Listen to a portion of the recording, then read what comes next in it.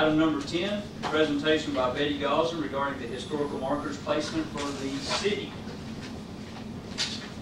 How you doing, Ms. Gosdin? As some of you know, the Preservation Board of the City of Glenrose, the Heritage Center, and Dr. Baker's Charlton graduate students worked on a project to designate the whole downtown area of Glenrose as not only a state but a national historic district, and that was passed. And the city would like to put a marker designating that.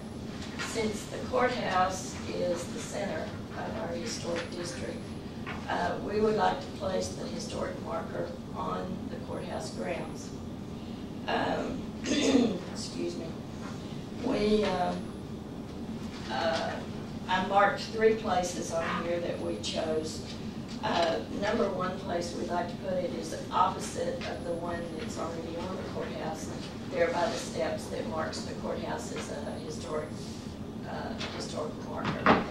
And it would look exactly like the one that's there. We'd have it built to match, and the city would pay for that.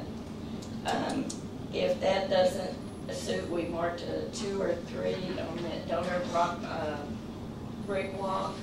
There's 2 little areas that go up and down. Those would have to be a lower one, so it wouldn't block anything. But those were our number 2 or 3 choice. I marked those in red on paper. What I'm asking for is approval to put that marker on, and you tell me where. And what I did on here, we just had the presentation for today, so each one of us can go over there and look and see exactly what, where we're at, and then I'll put it on November agenda. Oh, okay. And we'll take their recommendation, where they want to put it, and we'll go ahead and vote at that time. And do you know, do they have to have it made? I mean, are we up against a time frame? No, okay. We have to order it from the State Historical Commission. Okay. And that will take a while. Okay. And in the meantime, though, we can have the rock structure built and attach it after it comes. Okay.